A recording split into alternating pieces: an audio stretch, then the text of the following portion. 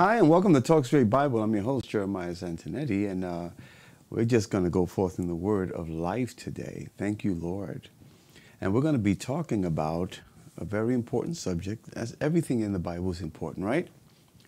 Well, you know, one of the things that hit me this morning, and there are times that I say, God, what is it that you want me to speak? Actually, almost every day.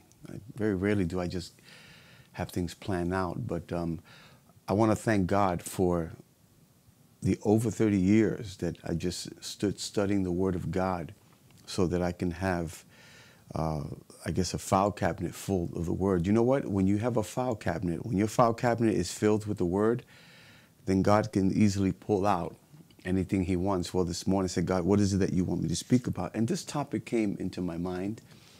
But what happened, and I'm going to put this up now because the title is I Am the Light of the World. And I put 3076 there for a reason. I'm going to explain that in a little bit. But one of the things that happened, which was very interesting, I was looking in Genesis, just looking at Genesis chapter 30, verse 2, which we're going to put up. And I had no idea what was going to happen. And I did not have this verse of scripture as, you know, the topic of the day. I would just happen to look at it. It was interesting. I was looking at the Hebrew words and, you know, looking at the letters and memorizing the words. And I was like, wow, this is very interesting. Speak about it one day. Well, but, you know, John 8, verse 12 came to mind. And it says this. It says, you know, then Jesus spoke to them again, saying, I am the light of the world. The one who follows me will never walk in darkness, but will have the light of life. Now, I want you to understand that Jesus is speaking to the leaders and he's speaking to people there. And something happened in my studies this morning that blew me away. I did not have Genesis, the story that I'm going to be sharing with you, in mind. But then I was intrigued because I looked at the Hebrew for this light of the world, for John chapter 8, verse 12, because it's also in Hebrew. I looked at the Hebrew letters and I realized that when they were calculated, it came out to 3076. And I was like, okay, what does that mean, right? I'm talking to Rafina too. I said, what does that mean? I mean, what is 3076? You know, and so, but see, I've learned something. That when you study the Word of God, everything has significance. There is nothing that you study. If it was not important, then why even look at it? And some people say, well, you know, the Word of God is simple. If it's so simple, how come we're still studying it? Well, I want to let you know that God is fascinated with numbers because the whole creation is built on numbers. Yeah, it is. Well, check this out. So I looked at the Hebrew on I am the light of the world, you know, the whole verse of scripture, John 8:12.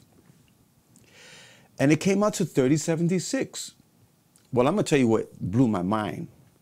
When I looked up, I said, I want to see every verse of scripture that deals with 3076. This one came up that I was looking at, just happened to be looking at this morning. We're going to read. And I said, no, it can't be. It cannot be. What is the issue here? Whenever you see a number that is the same in Scripture and other scriptures have the same number, there is significance there. So this is what I want you to see. Again, John says, I am the light of the world. This is what he said. And the one who follows me will never walk in darkness, but will have the light of life. Now, we're going to go to Genesis, because it came together. And I said, well, let me see. Let me see the truth in this. So I went to Genesis, and I'm going to start in verse 1. But verse 2 is the key. And it says here, when Rachel saw that she could not bear children to Jacob, Rachel envied her sister and she said to Jacob, give me children. If not, I will die. Look at verse 2 now. This is the key. And Jacob became angry with Rachel, and he said, am I in the place of God who has withheld from you the fruit of the womb? That's a question mark. Let's go down. Then she said, here is my servant girl, Bilhah. Go into her, that she may bear children as my segregate. Then I will even have children by her. Verse 4. Then she gave him Bilhah, her female servant, as a wife. And Jacob went into her, and Bilhah conceived and gave birth to a son for Jacob. I mean, you figure it would say she gave birth to a son for Rachel. Something happens here. Watch this now. Verse 6. Then Rachel said, God has judged me and has also heard my voice, and he has given me a son. Therefore she called his name Dan, which means God is my judge. Finally, verse 7. And Bilhah, Rachel's servant, conceived again and bore her a second son to Jacob. Verse 8. And Rachel said, I have struggled a mighty struggle with my sister and have prevailed. And she called his name Naphtali, which means he struggles or wrestling. Now, I want you to see something. I want you to see something before we move on. These 7 verses of scriptures are important, but verse 2 is what comes in line with Jesus said, I am the light of the world. Anyone who follows me will never walk in darkness, but will have the light of life. Let's look at verse 2 now, again. Let's look at verse 2 again. And it says, and Jacob became angry with Rachel, and he said, am I in the place of God, who has withheld from you the fruit of the womb? There are 4 matriarchs. That means women who are patriots, in a sense, that are mentioned in the Bible in Genesis. And we see them as Sarah, Rebecca, Leah, and Rachel. And they all have their problems. And I promise you, I'm going to give you a study on that. It's beautiful. Their perfections as well as their imperfections and how God worked in them. But we're at the last one, Rachel. We're not going to get all into her and what she was about, but what happens with her has a lot to do with what I'm talking about in John chapter 8, verse 12. She blames her husband for not having children. And I want you to understand something as we look at the next slide in John chapter 1, verse 9. It says this.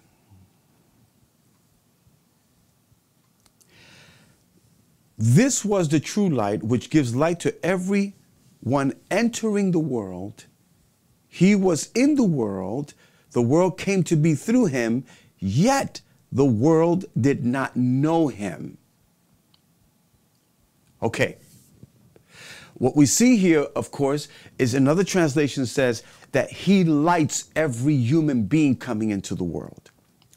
Her blaming Jacob for not having children and him getting angry with her about not being able to open her womb. He says, am I God? Do I have the power to open your womb? No, he did not have the power to light the seed that will come out of him. Think about this now. It is just a seed. Men carry the seed. But watch this. When it enters into the womb, if God does not give light to that seed, it is not going to become a human. It is just a seed. The whole concept of life in the seed is God striking the seed with the power of his light. Sometimes say, God, how come there's nothing happening in my, how come every time I plant a seed here, nothing grows? Well, are you walking in the light? And we're going to see what walking in the light is. Now, I want you to see the next verse of scripture. Remember, we just saw that he is the true light that gives light to everyone entering into the world. That means that every person that goes into the womb and it has life, it becomes a fetus, it becomes a baby. It comes out of the womb. He says, from the very time that you came out of your father, I hit you with light. Wow. Wow. There are three words that you have to understand in Jewish culture. They take it very seriously. And that is energy, life, and light. Now, I want you to see, let's go back and let's see now John chapter 8, verse 12. Remember that I put 3076 in the first slide, and I said I will explain it to you. Well, and I did in a way. Okay, John 8, verse 12, let's read it again. Then Jesus spoke to them and saying, I am the light of the world. That means that the world was conceived, was brought forth by him.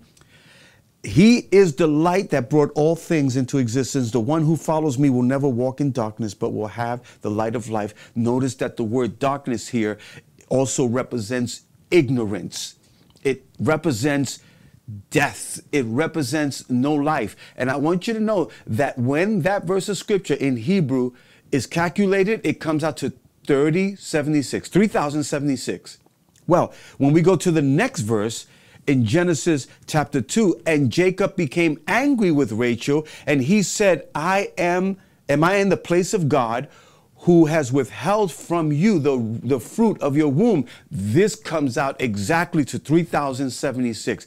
And because of this, we can see the similarities that Rachel was looking to Jacob as God. And let me tell you, Rachel has some serious issues. This is the woman that when they left their father's house, remember her sister Leah and her, there was always a fight going on.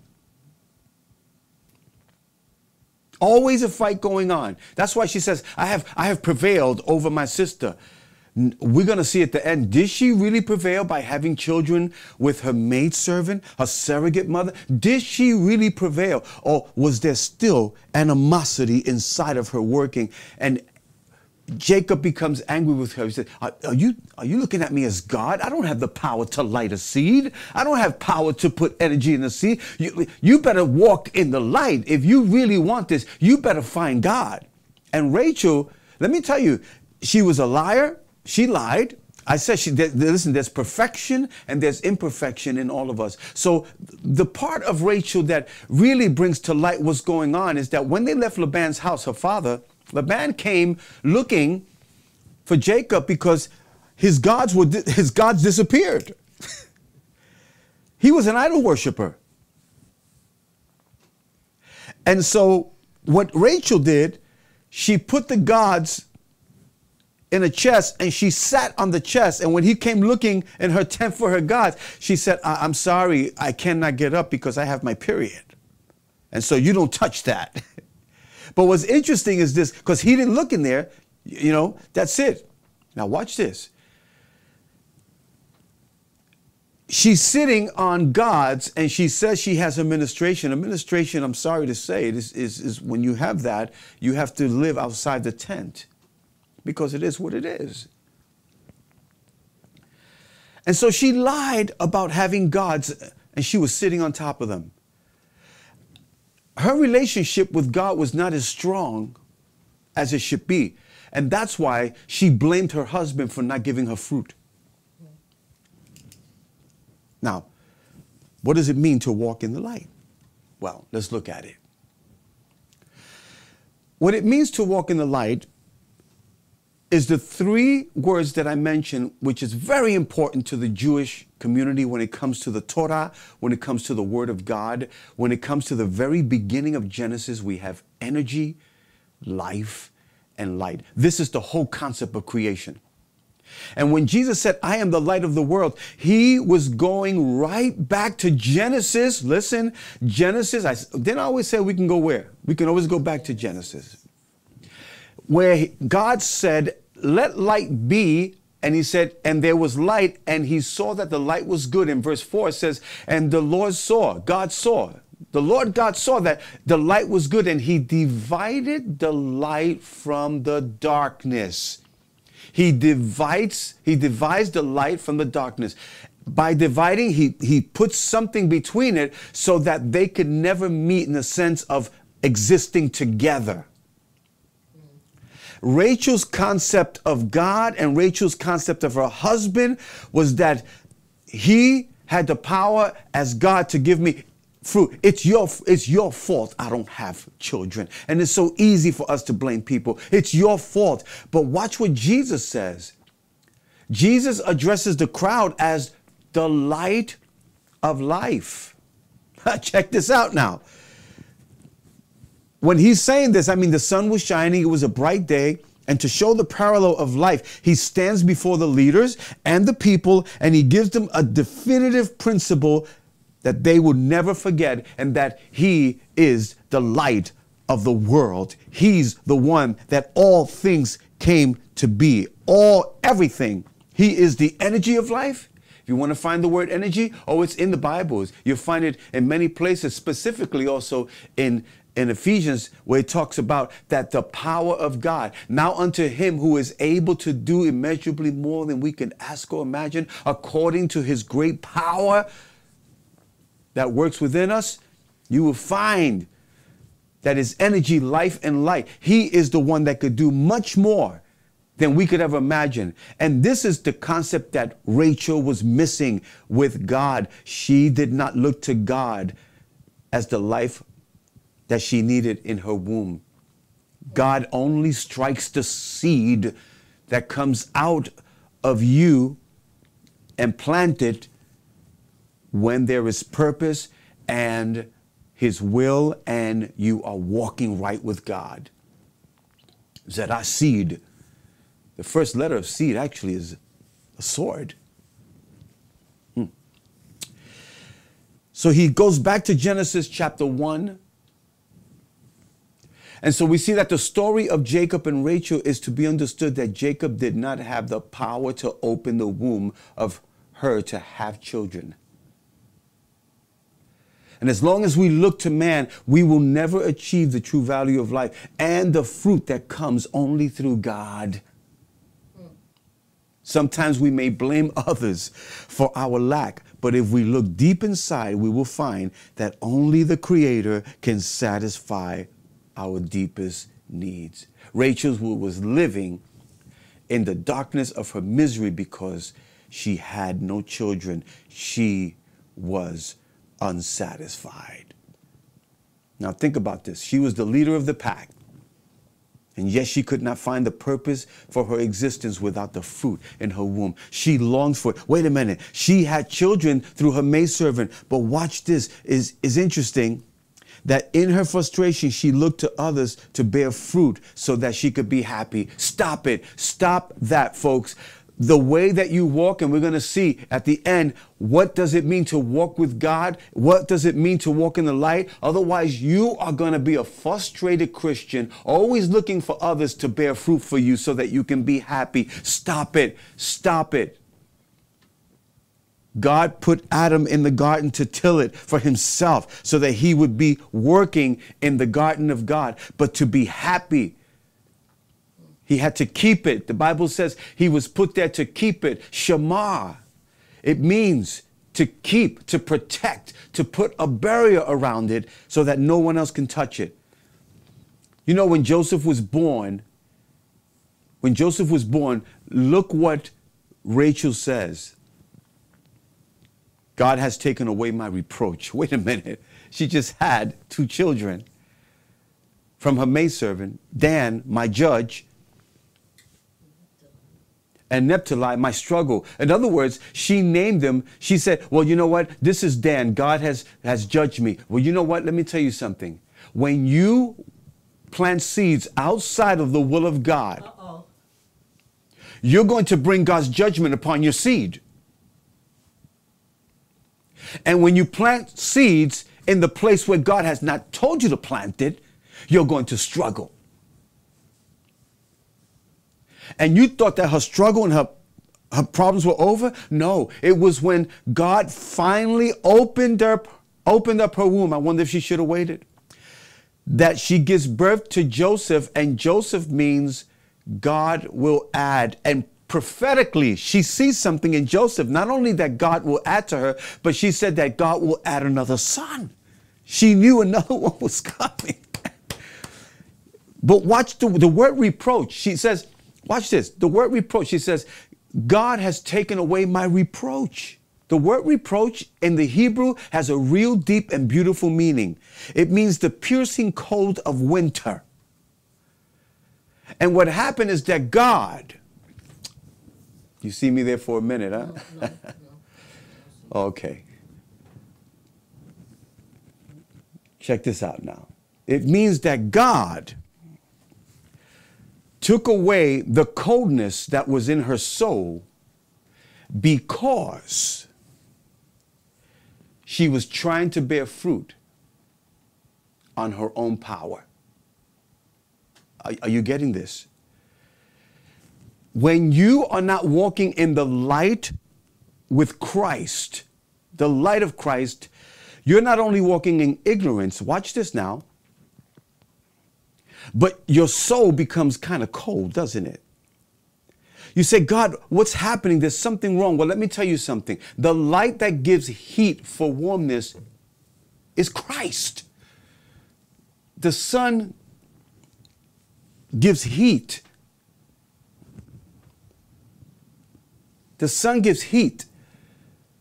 And when we walk in the light of God's truth, we walk in the light of God's word, there is warmness for the soul. The doctrines of Christ are warm to the soul. That's why I study the doctrines of Christ. What he has to say about this, that. Because I want to know how he thinks about certain things. So when we walk with Jesus, the light of his truth will satisfy us. So Rachel did not delight herself in the Lord. Now, the doctrines of Christ is the light that transforms the soul. And this is why you need to study. If we claim to be in the light, yet we do not study the things that he taught, we will be empty in a sense of being barren. God, how come it's not happening? How come I'm not bearing fruit? Why? Because we're not studying the truth. I want to let you know for myself, after studying the word and studying constantly, now I get up earlier now. Now I used to get up at 5, 4:30. Now I find myself sometimes getting up at 3 and 3:30 in the morning to study just for our morning broadcast. I want to let you know that the cold nights are gone in my soul because I live in the heat of God's word. When you walk in the light of God's word, that's what it means to walk in, to study, to know him. The heat of God's word will remove the coldness in your soul and give you the purpose and destiny of your life. God bless you. Have a wonderful, spirit-filled, hot, heat day in the word of God. Amen.